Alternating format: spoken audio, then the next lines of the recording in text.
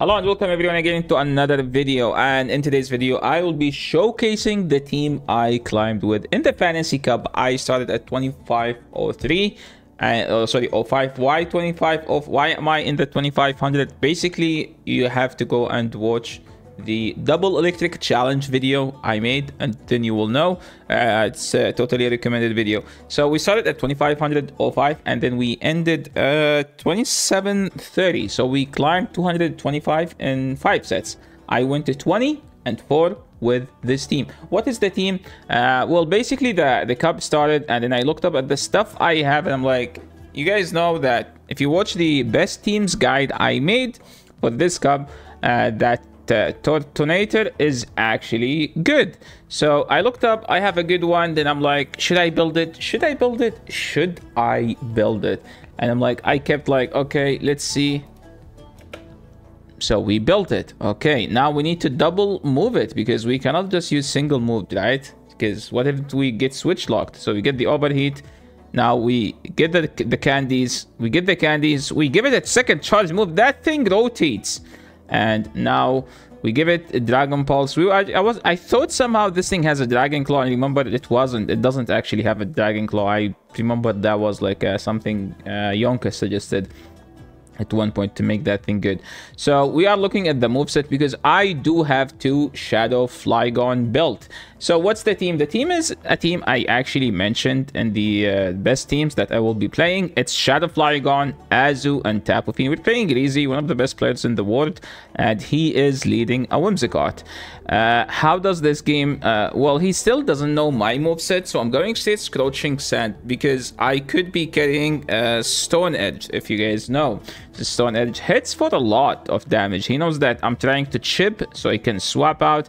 He saw the move and he was like, okay, you don't have it anymore, and he swapped to his own Flygon. I think I should have thrown a move and then swapped out, but I'm like, this is a non-Shadow Flygon. So here is the thing, why am I running Shadow Flygon over non-Shadow Flygon? Shadow Flygon with 2 Scorching Sand can mudshot. If you land 2 Scorching Sand, you can mudshot down the Azu and the 2 shield. The non-Shadow Flygon, look, even the animation is scuffed. Look at that, it's actually flying. It doesn't do that. Look how much it does. They need 3 moves. The Shadow needs 2 moves. If you don't have the Shadow, you could still run the non-Shadow. It's actually better in the Registeel matchup, or because the Shadow almost get one-shotted. But the Shadow is better for the Azu matchup. And since Bubble doesn't do that much because it's a neutral, yes, it's a ground, but it's subtyping. The other subtyping is Dragon. And see, we won the 0-1, and now we're just gonna swap out. We see a Mawile, and that's a top left. His team is weak in the back against the Flygon. So we take that game number 1, and we move to the next one, and we get a horrible lead. And this is why you need a Shadow Flygon. I insta-swapped, but technically later into the game, I started changing that play. So this is not how you're supposed to play the Azu lead.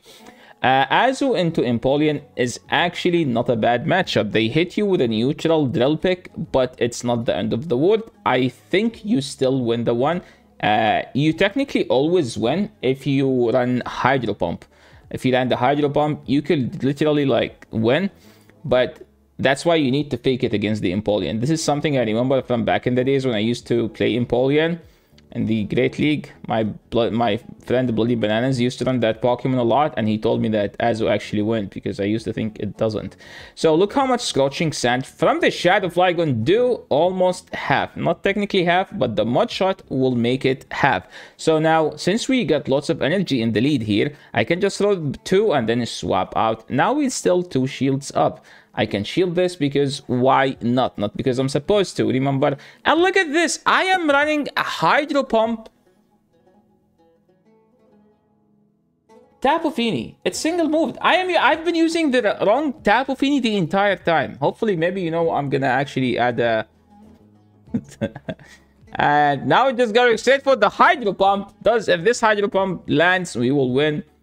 And look how much damage it does. It does a lot. And then we can farm all the way down. So that was a good game. Opponent didn't see that coming, and they top lefted. Well, that was a good game. Moving into the next one, we have Flygon into Registeel. This is a dominant matchup for the Flygon. They swapped in a Tapu Fini. I always like to throw a move then swap, because if they shield, I can go to Azu. If they no shield, I can go to Tapu Fini, farm all the way down. I don't need to shield this, because if they have Reggie and they decide to farm down, I will get to 3 moves. So what do we do here? They brought the Azu now. So what's the play here? We're just going straight for these Moon Blasts here. I want to bait here, but I was like, I am not sure if I make it. So let's see. If I make it to Surf, then baiting would have been a good option. Since we didn't make it, then nuking was actually the play. And here, we just brought the Azu to soak all the energy. The moment they swap, we will swap. Remember. So what's the play here now? I'm going to shield here, even if this is a Zap debuff. And then we're gonna farm but until we have to. And okay, I could have done one more shot because this is supposed to KO. No. So I'm gonna over farm here and then throw on CMP, because Registeel gets to a move every 7 seconds and a half, 15 turns. I can safely shield here, Mudshot all the way down, and then nuke the Azu. I'm just gonna blindly throw. I don't care about timing at this point, because this is gonna do lots of damage. Then we will swap. Opponent has no play, and they decided to top left. They don't have a wink on here. Okay, moving into the next game. We still undecided and decisive of what should we be doing. Well, we're gonna keep blocking this team, because we're gonna climb a lot with this team. Opponent running Galarian Rapidash. I don't know what I'm supposed to do, so I decided to just swap out to Tapu Fini. Opponent brought in Azu. Azu into Tapu Fini is a dominant matchup with the Azu. But remember, I am loaded on energy. Look at that. So now, if I shield a player off, I can force them to shield, but I didn't shield. So it's kind of a rough situation. So I'm just going straight for the Moon Blast here, and if I land this, I'm gonna shield farm down. They decided to shield. I think I can get to the move, and we do get to the move, so this is huge, because now their Azu might die, which it did. So we won the switch with lots of with a shield. So now I don't need to shield this Azu, because whatever they have, we can take 2 easily off. They have high horsepower. That doesn't do that much. This is a body slam. I don't need to shield this body slam. So we're putting all of our faith into the Flygon. Flygon, don't let us down, please. And we're throwing the Ice Beam here. And the moment we kill this, we will be aggressively swapping. We swap. They do have a Lucario. This is where you need a non-shadow Flygon, actually. So we're going straight to Dragon Claw. They cannot afford to no shield, because the Mudshot is doing so much. And since we get to the Scorching Sand, we throw it this. And Lucario, go back to the trainer. And we take this game. Let's move. And that was a nice 5-0 set to start the day with. Okay, claim. Look at that. Amazing 5-0. Now moving to the next set. Flygon into Registeel. This is the dominant lead. I think... Okay, they swapped into Azu. I fumbled this game. So this game is actually on me. I'm supposed to throw on 6. But I was reading chat, I did not pay attention, so I am in a bad situation. I need them to no shield here. They ended up shielding, which put me in a bad situation, because now I need to chip this. And since the switch is scuffed. Okay, we're gonna no shield this. The switch is now so scuffed. If I insta throw the Scorching Sand, I could instantly swap to Azu and make the game way easier. But yeah, me staying in for too long ended up punishing us. So if they swap in Azu, throw on 6 instantly, Scorching Sand, and then dip out. Wait, is it 6 or 7? Okay, we will count next one. I actually don't know, but I'm sure it's 6. 1, 2, 3, 4. I'm gonna end up baiting here. Hopefully they don't call it. Wait, they have no health. What am I talking about? I somehow thought they lived that Dragon Claw. They brought back the Azu, and I'm going to try to catch it. And now it's all about the lost Pokemon. What do they have? And it's a Whimsicott. So I think I do live a move, but that doesn't mean it's actually good to live a move there. We get a no shield. I do live a move because they don't have a grass fast move, right? So shielding here would make some sense, but it's no, it's actually not a good idea. I should have no shielded and just go to Flygon and throw ASAP. And if I throw there, I don't think I win. I don't think I win. Whimsy is just tough for this team to beat. We won a game against Whimsy, but we cannot win them all, right? Because We need them to give us hope by throwing some matchups. Moving into the next one, we are leading into Weezing. This matchup is a bait dependent where you actually need to land your bait. If you land your bait, you have pretty much high hopes to win this matchup. But if you don't land the bait, it's a tough matchup. This thing has been running Sludge in the Ultra League. I don't know why I'm shielding Sludge. It's technically like a resisted move. But everything does so much damage to this, right? So you're going to keep it healthy. Look how much the Mudshot has done so far to this thing. I think they will try to catch at this point. So I'm going to overfarm by a bit. And always, always, always chip the Azu before you swap. Always, always chip the Azu before you swap. Always chip the Azu before you swap. Because Azu full health will take lots of efforts to beat. But when you throw a Scorching Sand, you put it like in half health. So it's no longer as scary of a Pokemon. Remember that. So always, always, always, always chip the Azu before you swap. We're just going to go and Scorching Sand it. And I hope for something that the Azu can handle. And it's a Haxorus. Haxorus got nothing to fight back the Azu. Because look at this, what they can do. Breaking Swipe, well, we have an Ice Beam for the Haxorus, and opponent decide to top left because they have no play. And here we have an Azu lead. So for the people who ask, how do I play the Azu? Why did I swap? Oh, this is, no, this is not supposed to be the way to do it. You throw, and then you throw a Scorching Sand, then you go Azu. But technically, this is not a bad play, by the way. I'm actually going to just throw these moves. I want to bait out the Reggie. Technically, if you can... Okay, let me pause and cancel. Sorry, we're using free YouTube, so we get ads in between videos. Okay. And now we're just going to try to chip this as much as possible. And that's good, to be honest. And they Focus Blasted and they ended the charge, so I cannot stay in because of that. So now what's the play? The play here, let's just land as many Scorching Sands as possible, and hopefully they don't shield the Azu. If they don't shield the Azu, I think I have a pretty good chance here, because it's all gonna depend on the third Pokemon that they do have. So they didn't shield and they died with a move, okay? So this game here is exactly why you need Shadow Flygon. Non-Shadow Flygon cannot do this, okay? And if you don't have a good IV, IV doesn't matter that much. Because you see, I am always double shielding this. So I am always protecting the health on the Flygon with shields. They brought back Lucario. We're just going to bait Lucario. Lucario, even a resisted bait, will do lots of damage. And then we're going to insta-swap. And hopefully they don't throw a... we're going to call a bait here. Sorry. Oh, it's Shield Anouk. Shield Anouk is actually as good. You either want to shield the bait, call a no shield the bait, or shield Anouk. Opponent decided here to no shield, and that actually gave me a huge advantage, because now I can just get to a move here and pressure them to throw. The moment they throw, the moment basically they lose, because my Flygon is almost on a move. So let's see.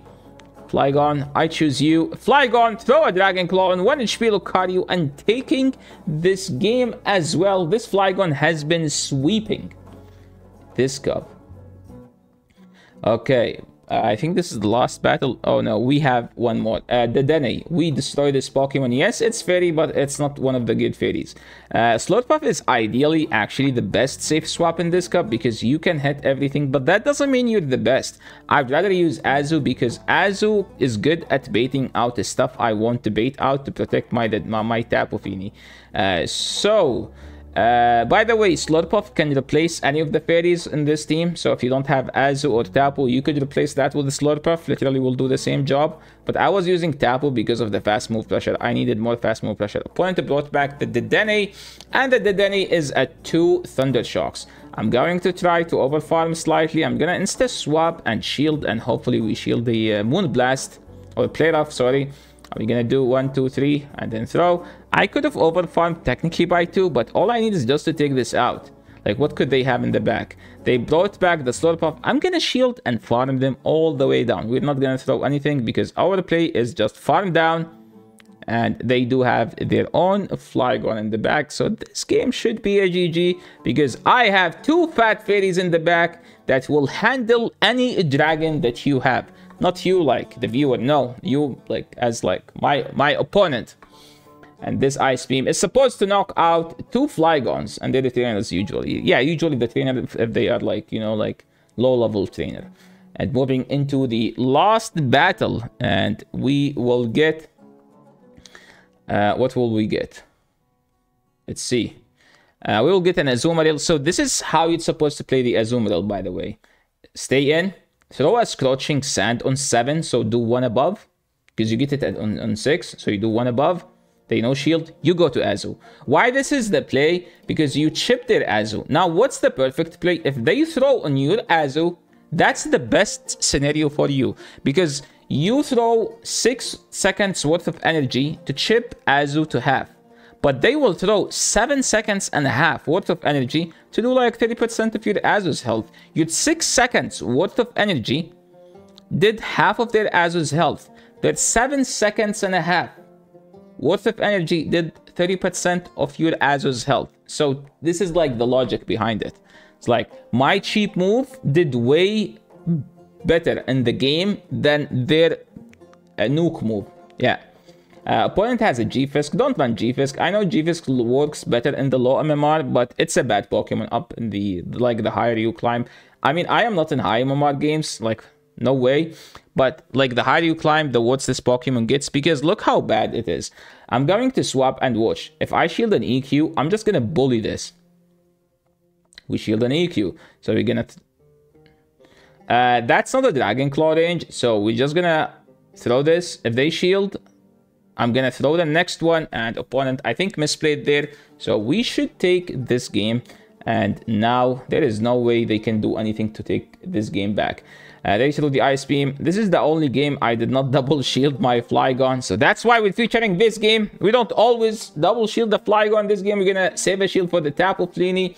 And here, opponent having a shiny Lucario. What a cool shiny, let's be honest. One of the best shiny looking Pokemons in the entire game. The yellow combination with the gray. And Lucario itself is a good looking Pokemon as well. They threw a Blaze Kick, and we decided to call the bait, and we ended up winning. So I'm gonna show you the elo where I ended it so people won't doubt it.